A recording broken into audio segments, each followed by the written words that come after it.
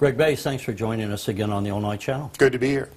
You have been the president of the Illinois Manufacturers Association, I believe, since 1991. Correct. And now you're going to be making some changes. What, first of all, are the changes that are going to be made? Well, I'm stepping down as the president and CEO. Mark Denzler, who's been my chief operating officer and chief lobbyist for the association since 2006, will be taking over. Excellent choice by the association. I've been at the job for 27 years, both personally and professionally for the association. I think change is always good. We've had a habit here at the IMA of keeping executive directors or presidents around for a while.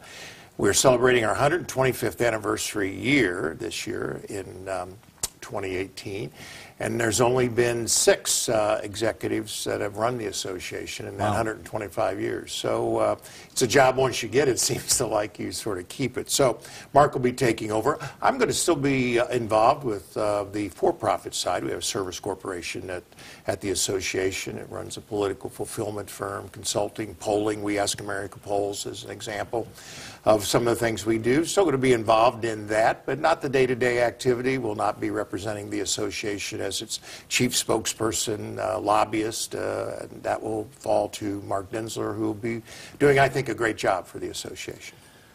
We want to get caught up on some current issues as well as look into the future, but first let's take a little bit of a look past. You actually came in the end of Jim Thompson's period, and then you had Jim Medgar, and over the course of your tenure, it's been of recent times, the last, 12 years, 15 years have been rather tough, but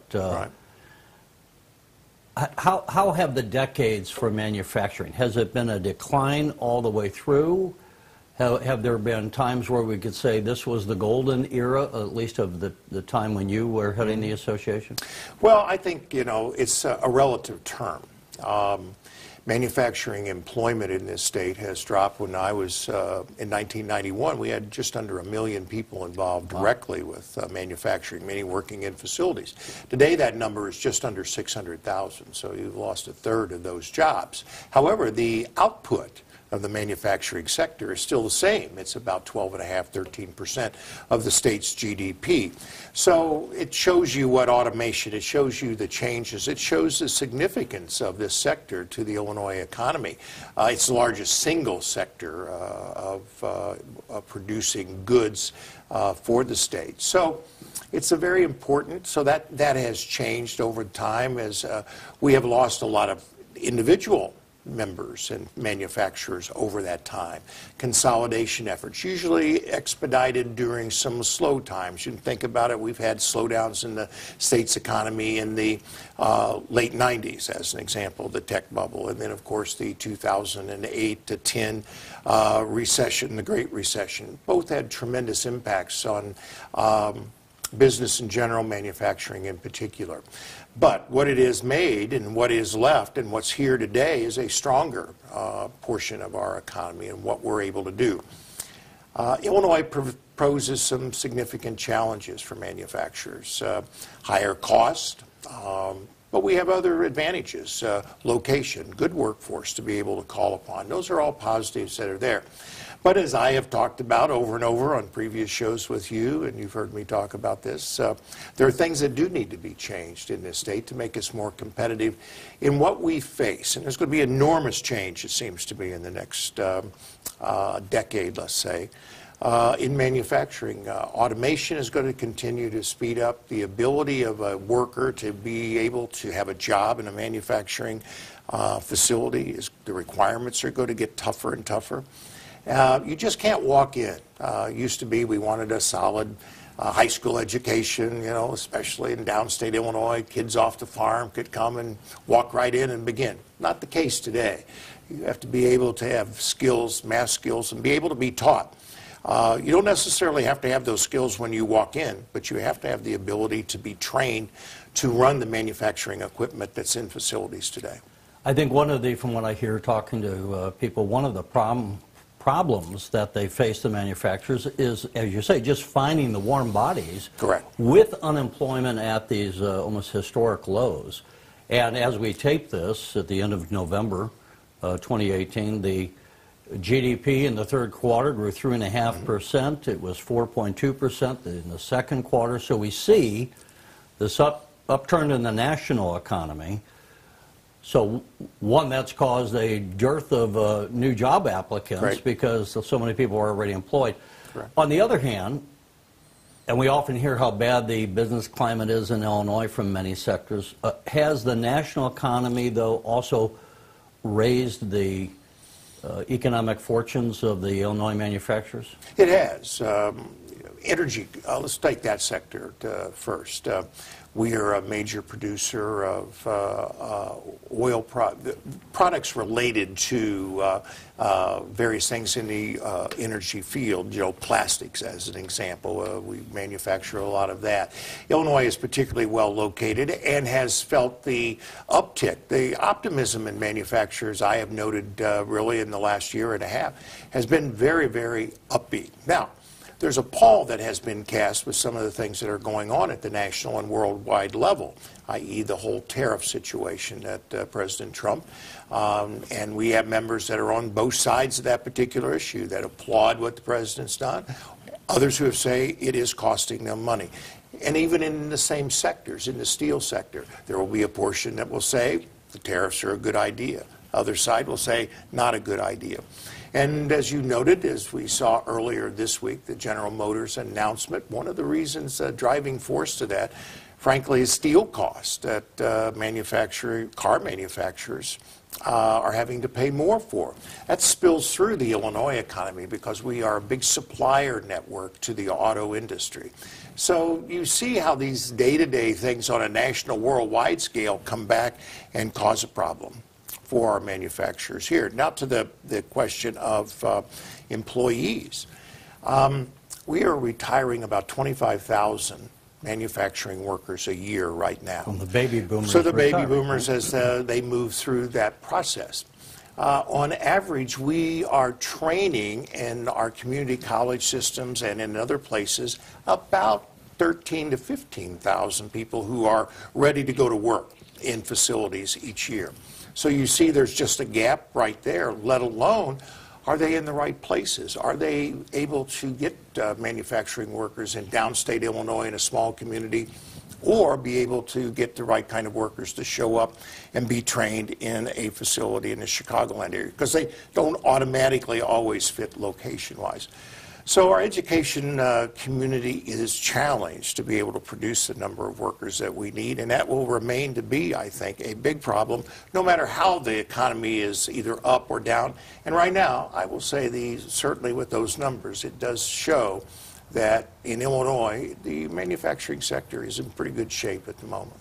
You know, we've covered stories with the Illinois community colleges, and one down at Lewis and Clark. The president's daughter came in there with Congressman Rodney Davis, right. Talking about workforce development. As we tape this, I believe it's today or tomorrow, I believe, but Lakeland Community College over in Mattoon is announcing a program where they're having students working with a plastic manufacturing company. What do you think of these efforts with the community colleges and workforce development? And the president has brought back the idea that, hey, not everyone needs to go to college, and that you're missing some good-paying jobs in the manufacturing sector of the economy instead of necessarily being a white-collar job. If you go to a community college 2 years, get a certification, let's say as a welder or the ability, and welders is a specific job that is needed in our manufacturing sector, you immediately walk out. The average manufacturing job in this state is about $74,000 a year. Now, that's not necessarily where you would start immediately at, but you can walk out, little college debt, making let's say in the $50,000, $60,000 range in a manufacturing facility, full benefits of health care because our manufacturers do provide good benefits, 401k and other savings plan, unlike if you had not sure of what you're going to do, go to a 4-year college, not saying anything demeaning to that, come out and still scratching your head of what you want to do and have a big college loan debt that you've got to pay off. And your salary structure is not going to be necessarily, I mean, there's plenty of people with 4-year degrees or even higher than 4-year degrees that are working for $30,000 something. The concern I hear over and over, though, the retirements, the vacancies that are coming, not only of line workers at manufacturing facilities, but the kind of engineering leadership jobs that you need in a manufacturing facility to be administrating, overseeing, thinking through the problems, working the problems that a manufacturer has, are tremendously in need out there. And so I urge any of your listeners who have young people at home and thinking about what they're going to be doing, go to your community college. We've worked closely with the community college system in this state to encourage this kind of effort. Some fabulous programs going on. The program you just mentioned, I hadn't heard of that, but applaud that. But in the Chicagoland area, Harper Community College has an example, one of the leaders. In fact, we have had Dr. Ken Ender, the president of Harper, on the IMA's board of directors for specifically that reason, to have that kind of relationship and viewpoint from that side of the education community. And then let's pair what we're talking about here with the other idea that we often hear about robotics and how we're going to be losing jobs. Now, maybe that's a necessary thing to some extent, and because we're not going to have, we already have not enough warm bodies to go around. The baby boomers often were described as the rat going through the snake. So you have this massive retirement coming up here. What do you see when we look to the future and that whole workforce development, the implementation of robotics? Are we just going to have those people doing quality work, the workers using your brain as well as sometimes your hands, and not just, as you kind of alluded to before, a high school graduate from the 1940s or 50s where you're just pounding bricks or something? As I said earlier in this discussion, the changes I think we're going to see in the next decade is going to be a lot of disruption in our in the workforce pool as we move forward. The robotic situation, robots don't walk in the office, they don't walk into a facility and immediately start working. They don't work every day correctly that they can fix themselves. The autonomous vision that you see in manufacturing facilities today has changed dramatically, and this is nothing new. It's just happening from the packaging industry. When you look at northern Illinois and you see all those warehouse facilities out in the Will County area and things of that nature, not many people working in those facilities, but they are there operating very sophisticated machines that are able to take pallets, make sure they're at the right door, put into exactly the right truck that is headed off to its location. Somebody has to be there to make that work. Somebody had to make that series of robots to be able to get into that particular manufacturing or warehousing facility. So it shows you how the interconnection of all this comes together, and indeed that's where the jobs of the next decade are going to be coming from. Think about the autonomous vehicles that are coming and what that's going to bring about the ability for the trucking industry to be able to deliver things at 2 o'clock in the morning exactly at the right time it's supposed to be at a Costco or at another kind of retailer or at a manufacturing facility who needs that particular piece of material that day for their production. You're going to see that kind of thing happening. Again, they don't happen magically without somebody overseeing it, and those are going to be the kind of jobs that my children and your children are going to be faced with in the next years in the job opportunity market. As we sit here, the president is about to go to, I think it's, I forget which number it is, G20 is it? Right, meeting. And I often point out to people that Illinois' #1 trading partner is Canada. Correct. In fact, Alberta, can we bring in, we do a lot of trade with Canada, but bringing in oil from the Alberta tar sands up there, we're a big refining state. But at one point, Canada was buying one of every 7 trucks being produced by Caterpillar. So to what extent, as we look again into the future and talk about where the American worker is going to be, and this is something the president has run on. We talked about tariffs and how he's saying, let's bring the jobs back to America. Can America be competitive on an increasingly vibrant world stage? Absolutely. There's no doubt about that side of it. And you bring up specifically for Illinois the importance of the north-south trade that we have, both in Canada and with Mexico. There are Illinois' two largest trading partners of our export market. We export about $68 billion worth of product. Just Illinois? Just Illinois. Wow. 20% of that's agriculture products. The rest of it's manufactured goods. And we do think of, soybeans and corn and things of that nature. But the foodstuffs, they have various other machinery, as you just described, Caterpillar and others. Those are the big trading partners and the big numbers. And that's where Illinois is going to have to continue to think about how we're positioned to grow the economy of this state, thinking about that north-south trade. China's important, Japan's important, the EU's important. But that is going to be, I think, a challenge for the vision of the leaders of this state coming up. And that's where I wanted to go. Now, we just had a big election. We're going to have a new governor. We're going to have the Democrats are going to have a veto-proof majority in both the House and the Senate. Rarely have I heard business people say the Democrats have the right approach to helping business. What message would you want the new governor and the new lawmakers to understand if Illinois is going to grow its economy, which we need to do to get out of the debt level we're facing? What should they be doing? How should they be approaching laws, regulations relative to the business community? Well, I hope that Governor-elect Pritzker understands, and I think he does. He comes from a business background. He has been an entrepreneur. He's invested in businesses. He understands the cost of doing that. The unfortunate thing, I think, on the horizon is that the Democratic Party in general is moving leftward, thinking that $15 an hour minimum wage is something that is appropriate, and Governor-elect Pritzker's talked about that. I have no problem about minimum wage increases as long as they look at some of the other things that could be changed to help offset that cost that's there, and it is an increasing cost. And also a philosophy that $15 an hour minimum wage jobs not the goal. Minimum wage jobs in this country have always been talked about as the entry-level position, to give you the opportunity to get experience and then to move on to other opportunity jobs that pay more.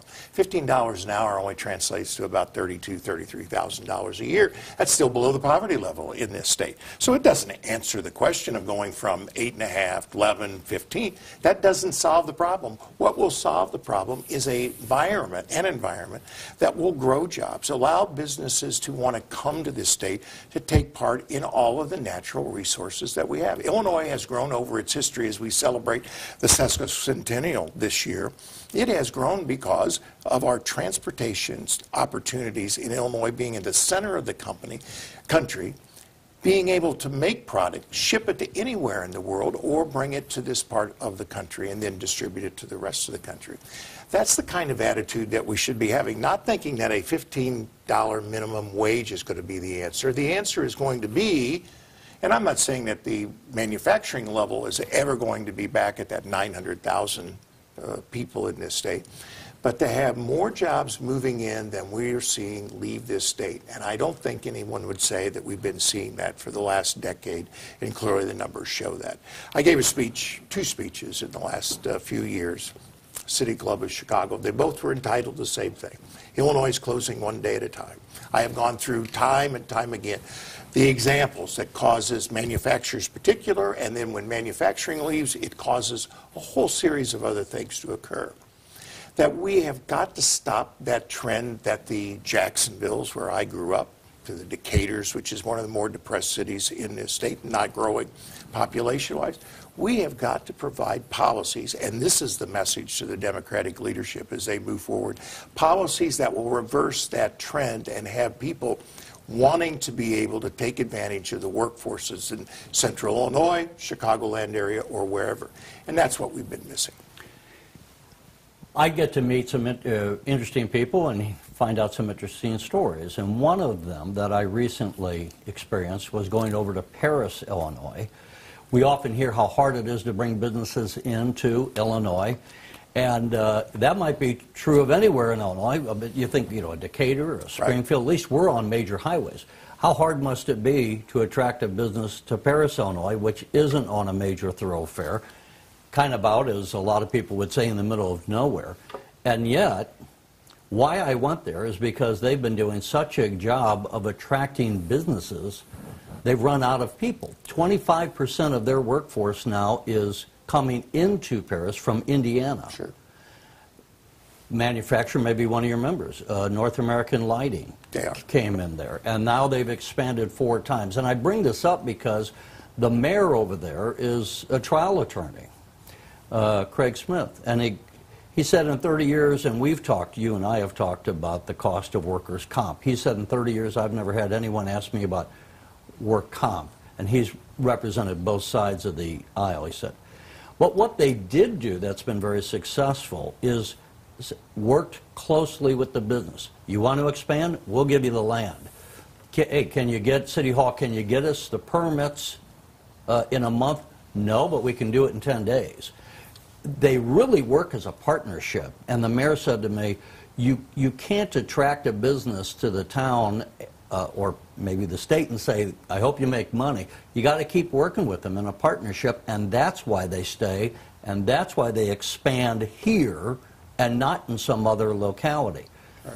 To what extent, when we talk about, and let's talk about work comp again, the cost of it, but to what extent can the Governor Pritzker and the legislature say, hey, if you guys become more of a partner with business, we can overcome some of the negatives that maybe we have within the state? All due respect to the mayor, the workers' comp is the most cited reason when manufacturers decide that there is an inability to compete in their facility in Illinois versus another state.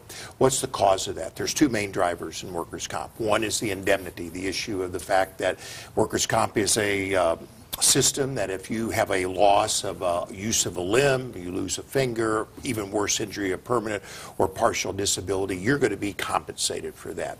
That cost is about 50% of what workers' comp fees, which is about a $3.5 billion system every year, meaning $3.5 billion of medical cost and indemnity cost, meaning paying for an injury and the loss of it.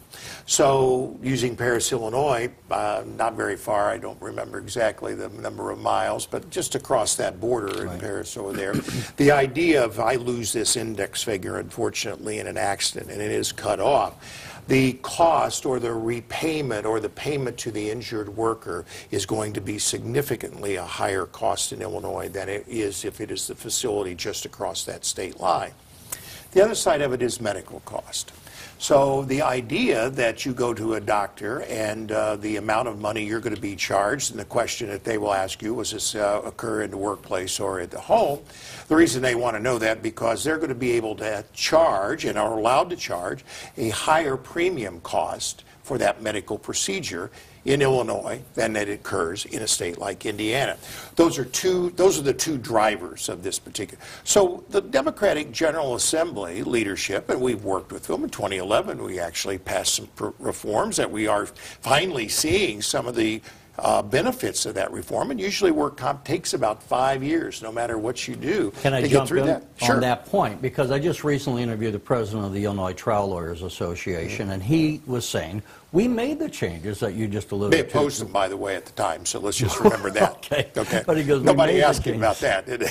But what he's saying, the reason the insurance costs remain so high here, and I just want to get your response to it, is that the insurance companies are gouging. Right, they're padding their profits. They're padding their profits, that they're not passing along the savings, that if you look at the numbers... Do the trial lawyers believe in the free enterprise system? Competition?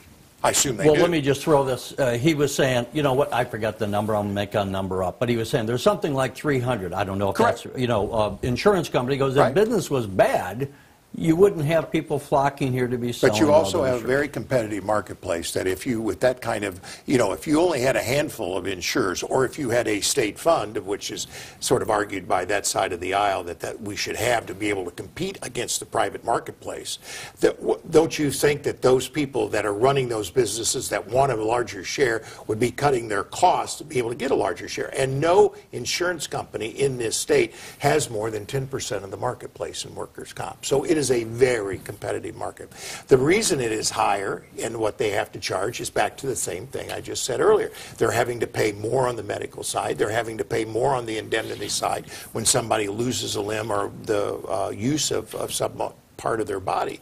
They're having to pay that, and they have to build those costs in there. They're not there to lose money. They are there to make money. But I must emphasize the driving costs are the cost of what workers' comp cost here in Illinois versus what it does in other states. And I know when we spoke before at a manufacturer, and you were saying that it was extremely high, the numbers here. Now, Indiana, by contrast, I think is the lowest in the state. And we're like, what, in the top? Where are we? Well, now they've said that we have dropped to 22nd in it. So those changes I think we used in to be in the top 10. So. We had gotten as high as 7th, I believe, is where we were. So there have been improvements made, but it can be better. And again, it gets back to the idea, to my friends at the trial lawyers, do you see businesses knocking on the door of every city in Illinois, or any city in Illinois, say, we've got to get to your location because it's cheaper to operate there? No. The word is actually the opposite. You're a more expensive place to be able to do business. And therefore, if you have a company making a decision on where they're going to expand, and they've got several opportunities to do it around the country, Illinois usually falls out for that particular cost. Let me ask this. You can punt on it if you want. But, you know, I wonder in a workers' comp cost, is there another issue that's kind of subterranean and we don't talk about that, which is our hospitals have a lot of people come in who are uninsured, and they eat the cost of their care. Some of them get Medicaid, but Medicaid, even if they get the Medicaid coverage, it's, what, 30 cents on the dollar, and then they wait 9 or 10 months to get paid. If they're running the hospital, and that's hundreds of millions of dollars going through there, a lot of costs. I've wondered to what extent the hospitals and healthcare providers of necessity are charging a higher rate. If someone has a workers' comp claim, they're padding, they're taking their money out of that because they can get paid when they're getting so underpaid from other sources. Right. And that maybe another thing we need to look at is the financial structure of our hospital system. I don't disagree whatsoever, and I also don't go along with the notion that our hospital systems are in dire financial shape. Now, there are some who have been gotten themselves into that. But drive by any hospital, drive by Memorial here in Springfield or St. John's. What do you see? You've seen growth. You've seen new buildings. You've seen, actually, they're economic centers for communities, especially downstate. So yes, I mean, that's part of a much more global discussion on how we do pay for our health care in this country. So, but yes, those are exactly what you described, I think, things that are going on. Donald Trump is widely criticized by most of the political leaders on the Democratic side in Illinois. I sometimes wondered in this last election if Mr. Pritzker was run against Donald Trump versus Bruce Rauner. But is the Trump administration, their policies, are they doing anything that you could say has had a positive impact on business and I think first off, the climate and the feel of what business leaders think about, that the Trump administration has been a net positive. They think that is the environmental area, that easing some of the Obama era requirements has been a net positive. I think the notion of whether or not the strength of the economy is based on totally the policies, or are we in one of those natural cycles that of sort of spinning up the economy as we have seen in our lifetimes occur, and that there will be a natural pullback and slowdown, and we may be on the front edge of that as we speak. I think the president's ideas, he has some very good ideas about how things should be going. I think there are some that are challenged. I think that have an impact on the economy of Illinois. I think the tariffs are on the most part, a net loss for this state. What's happening in the agriculture sector, what's happening in the steel sector, I think will, in the longer term, have some negatives that we've seen occur, and under Republican administrations. What he's doing is not terribly different than many occurred. Remember the Bush steel tariffs back in the 2000s. So I would say, though, that my board and the leaders I talk to, they're positive on what Trump is trying to do. We'd all like to see him have a little different mannerism in how he does it and how he says it, but the results are ultimately sometimes what really counts there.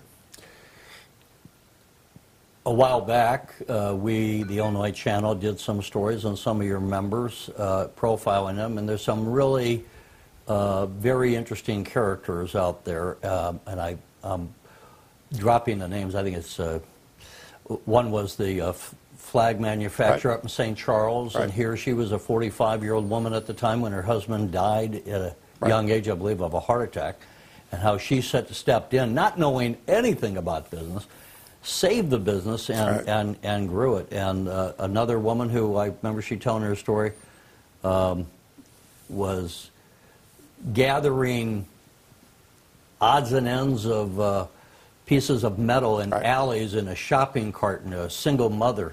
And now she owns a salvage yard of some 7 or so acres in Cicero, I believe.